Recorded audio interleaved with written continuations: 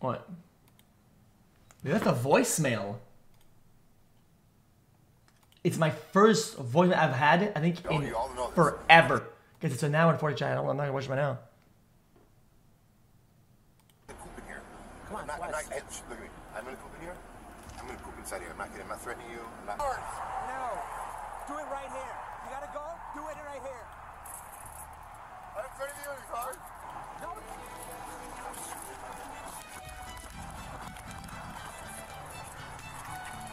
This was the moment a prisoner tricked the police to escape prison. And it's just one of many similar cases, starting with the most insane prisoner escape you'll see on the internet. On July 15th, 2023, officers responded to multiple reports of a suspicious individual lurking around residents' backyards. What they were unaware of is that this individual was not only highly dangerous, but also adept at deception. You went out for a jog? I jog all the time, yeah. Dressed like that? Yep. You know, yeah. The hoodie and like you're wearing dress pants and like loafers. These are my running shoes. Seriously? Yeah, What's your first? You look familiar. Wesley. Wes Anderson. What's your last name? Anderson. And Wes Anderson. Yeah. Why do you look familiar? You watch porno? I fought professionally for a little bit. Do you have a warrant? I don't care. You guys can take me. I was gonna run or something. The police finally began to ask a serious question as the officers ran a background check on him. It turned out that he had an extensive list of active arrest warrants across various countries for offenses including assault, drug charges, and violations of court orders. He was initially transported to the hospital for a medical evaluation. He was then transferred to jail upon his release. However, as he made the transition from hospital to jail, he began to pull some funny stunts, and it was at this point things started to get interesting. How do countries let you leave with warrants on you? It's ridiculous. I really don't. No, don't. No, I'm gonna stop. No, that's it. Should leave them down or up? Because you're gonna have to clean it up anyway, so. You leave them down or up? Dude, like I said, we would have been halfway to Hey, jail. come up or down? Right. Up or down? You think? Up? You sure? Okay. Okay. Up higher? Turn around. Turn around. Okay. We're gonna put it. We're gonna. So it's more comfy, all right? 3 pairs, please? Sure. Honestly, never broke collarbone, right? How'd you break your collarbone? He convinced the officers to use multiple handcuffs, marking just one of the numerous errors these inexperienced cops would commit. You all know this. I'm gonna poop in here. Come on, look at me. I'm gonna poop in here. I'm gonna poop inside here. I'm not threatening you. I'm not being a dick. I'm gonna shit inside here and you're gonna humiliate me. Some fucking more. Thank you. Thank you. Thank you. Thank you. No reason. Okay? No reason to humiliate you. Hey, let's go. Hey, no reason to humiliate you either, Moosey. Let's get in here. Ready? Can you help me? As he was being transported to jail in the police patrol car, the suspect maneuvered his handcuffs to the front and threatened to use the vehicle as a restroom, compelling the officers to make an emergency stop on a busy expressway. Unknown to them at the time, this was all orchestrated as part of the suspect's plan to escape. What's wrong? Well, they just bring to like a bathroom that has like one door or whatever. What? I'm gonna get off my foot of this shit. Stop it, man. Listen, can you notify station, get us a unit? We're northbound on 294.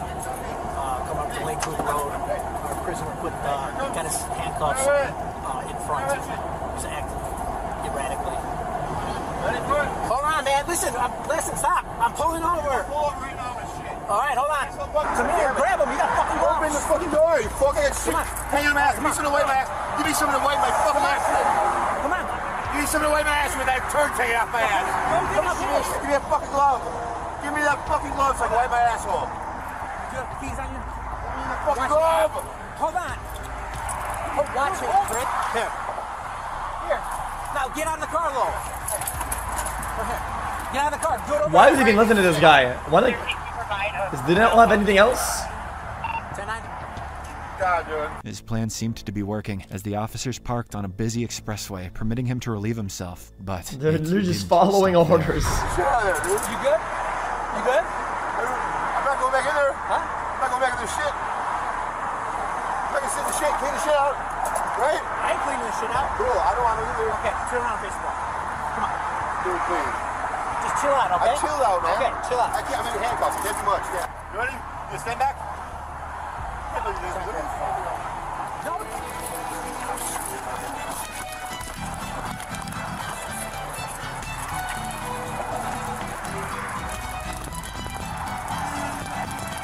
Wait, is he resisting tase? One, 13, emergency.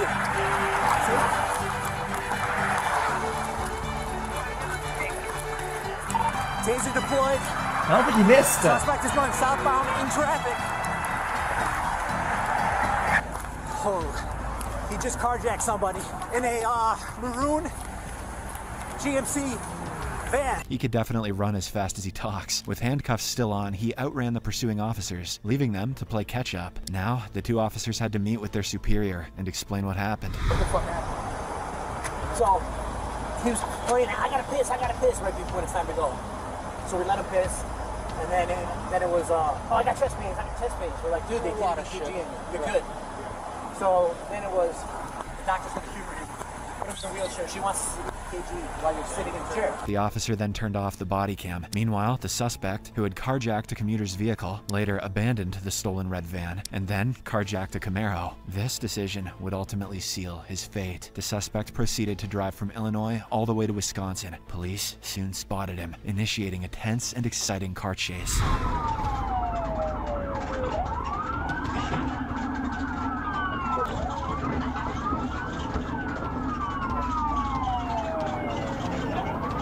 He seemed to be having fun as he effortlessly evaded the spikes and booby traps set by the officers. However, after some time, the car began to slow down, not because he was giving up, but unknown to him, the car was equipped with an OnStar feature, allowing it to be remotely deactivated. This deactivation ensured Wesley's inevitable apprehension. What the fuck? Wait, that's insane. Since when is that a thing yet? Stop it. Any more? Hang on. If you reach for anything, you're going to... You understand? All right. Why are you putting your gun at me, please? Don't take easy. This close, sir? Let me see your other hand. Let's see your hands. My hands are right here, sir. Okay. Please do not tase me. Shoot me. Please got a gun on my face. Somebody got a scissors. We can cut that belt and yank him out. Don't hit me, guys. Please don't hit me. Get on the ground. Down on the ground. Please don't hit me. Kenosha police officers clearly had no time for his games. He was arrested and charged with first-degree reckless endangerment, assaulting an officer, attempting to disarm an officer, fleeing from an officer, unauthorized vehicle operation, and numerous outstanding felony warrants. You might consider this prisoner exceptionally clever, but wait until you meet the next criminal who went so far as to deceive a cop into helping him in stealing a car. Police officers responded to a call after a neighbor reported two men lurking around, peeping into people's cars. Upon arrival, officers spotted a shirtless man wearing shorts in a house garage. You got a call because of this maybe going through your company. Is this your vehicle? Is anyone else in the house? Maintaining near-perfect composure, he swiftly removed his shirt upon spotting the cops, portraying the scene as if he was the homeowner and had been awakened from sleep by the officers. And the officer's subsequent request would further assist him in executing his plan. Take a look in the truck and see if it... Do you know, went through it earlier. Okay, doors are open. You leave your truck open normally like that. Mistakenly convinced that the criminal was the homeowner, they requested him to inspect his truck for any missing items. The truck turned out not to be locked this whole time, so he effortlessly opened the truck door without keys. Furthermore, when the officer requested identification, it only served to further work in his favor. Do you have some ID on you? Okay. He made a run for it while the officer assumed he had gone indoors to retrieve his ID. After waiting for some time, they realized the man was the criminal they were searching for, and he had successfully fled. Later, once the officers had cleared the scene, the same suspect returned and stole the unlocked truck, managing to escape once again. If you're enjoying the video so far, please don't forget to like and subscribe. It's difficult to determine whether the prisoner was too smart or if the cops were simply too naive. However, the next prisoner is undeniably a genius, as there was no way the cop could tell that he's a prisoner. Two? What is? We got an escapee. Oh, shit. I promise you, I'm not no damn. Oh, this is a classic. You'd have done run by Cold now. classic, literally. You know that yourself. You'd have done run by now. On May 4th, 2006, the entire Pollock area was placed on lockdown by the police following the escape of a convicted felon, Richard Lee McNair, who had previously managed to escape twice. He was spotted by an officer, a moment that would typically signify the end of an escape. But watch how this remarkably smart inmate convinced the cop to let him go. You live around here, buddy? No. Where you live at? Down the road by you. Yeah, Joey's seen it before. Pineville. Pineville? Uh-huh. Okay. Do you have any form of identification on you? No, man. What's your name? Robert Jones. Chad, it's some prisoner. That's our quick line there. Have a good day now. Be careful, buddy. Thank you. All right. Robert This- Jones. Okay. Let me just make sure I have it in the background. Just make sure we don't miss it. Wait, is Omi around? This was the last sighting of 'Cause we- Richard he for should the be- next 18 he should be months. around now. However, in October 2007, Richard was apprehended in New Brunswick 'Cause after he- being he identified can probably hold driving zombies. a stolen vehicle. The next prisoner outsmarted the cops to such an extent that they actually ended up giving him a ride out of jail. On May 1st, 2017, Santa Fe sheriff deputies were summoned when a man was observed walking barefoot on the highway. You don't want to come back into Santa Fe? We can bring you in this way. The officers offered to give him a ride to the city, but what the officers didn't know yet was that this is 30-year-old Raymond Lopez, who had just escaped from the nearby New Mexico penitentiary by simply opening a door and jumping the fence. During the ride to a shelter to get Raymond shoes, his luck seemed to run out as something unexpected happened. No, man, they just put out an alarm that somebody either escaped from the jail or escaped from the prison. That's not you. Despite his denial, Raymond was eventually identified as the escapee, fitting the description perfectly. He was subsequently returned to prison and faced additional charges of lying to an officer and escaping from prison. The next suspect took evading the police Escaping to from an prison. unprecedented level. On March 7th, 2022, Pulaski Sheriff deputies were transporting inmate Joel Sanchez Delgado, who was Oh, confined watch out, watch out. Another classic. to a wheelchair to court in Arkansas to face charges for his crimes. Delgado had claimed to have sustained injuries during his arrests. Is Omi here? Omi. They're tossing him in jail and in the game, and then we play with his zombie with him. Are we going back into Rainbow Six? Hey, you see a shoe back there? I mean, I was gonna play zombies. He can probably host it. Moments away from entering the No, yeah, I know, courthouse, it's just the that officer's Steam is attention that you was just open briefly up Rainbow diverted, Six. and that's when Delgado striked. Later, bitch. I forgot about this one. Oh, I'm gonna catch you, baby. I'm finna shoot your bitch ass. This guy. Just shoot your bitch ass. I ain't got my radio. Damn, he's on that copium. Going uphill too. This is rough. Hey, can you call the police for me? Call the Oh police hell for me. no! You are the police. Hey, call the police. Oh hell no! I'm good on Where that. you go? Oh no! Hey, bro. Let me, which way you go? I'm not using my fucking cell phone service and losing my minutes for that No, shit. which way you go? Fuck no. We're straight through the alley and cut that way. What's your phone? My damn radio came. Hold on. The suspect not only miraculously appeared to be healed, but he also managed to outrun the officer, revealing that his supposed injuries were never real. The officer found himself at a disadvantage as he wasn't with his radio to call for backup. Hello? Hey, Hook. The wheelchair dude got up and ran. Yeah. I couldn't catch his ass.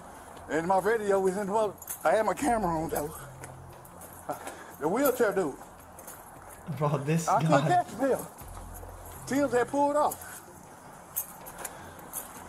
Yeah. I can't even remember his name. He on the run. He eventually managed to call for backup using a passerby's phone, but by then, Delgado was long gone. Hours later, the police apprehended Delgado, who now faced an additional charge of third-degree escape. You can call him Professor X Convict. The next case isn't just the toughest, it's the most epic. This escapee managed to elude the police for over 2 weeks. Watch how he did it. On April 29th, 2022, Casey White, an inmate at Lauderdale County Jail awaiting trial for a capital murder case, escaped with the assistance of his lover, Warden Vicky White. Despite not being related, Vicky fell deeply in love, opened the prison doors for Casey, and together they fled in a stolen car. After being on the run for 11 days, U.S. Marshals finally tracked them down in Indiana. During a car pursuit initiated by authorities, an accidental 911 call revealed Casey and Vicky arguing.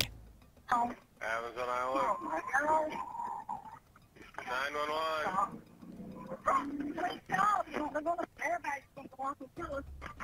Hello? John. Airbags are going on. Let's get out and run.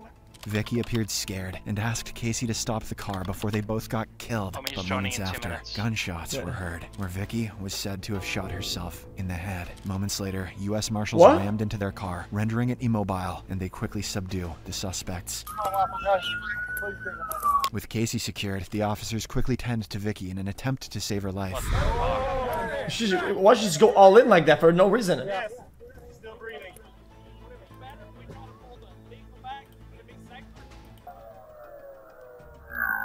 She was rushed to the hospital, where she later succumbed to her injuries. Meanwhile, Casey was transferred to a maximum security prison, where he faced additional charges for the prison break. If you enjoy videos like this, please like, subscribe, and Yeah, watch that's this what I one. meant. I didn't mean all in as in like that. I mean like she had a job at the spot, whatever, and didn't. Bro. So Wait, I mean, what does succumb to injuries mean? That means she recovered, succumbed, no? bro. Succumbed. What does Bro, that mean? When you fall, you're dead. Oh, I'm fucking sorry. I did not mean nice. That sucks. Isn't that what it says in fucking Diablo when you die? You've succumbed. I don't know why I thought succumbed from injuries means you fully recovered.